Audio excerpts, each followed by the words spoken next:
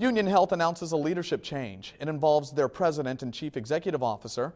Stephen Holman will oversee the operations and strategic direction of the health system.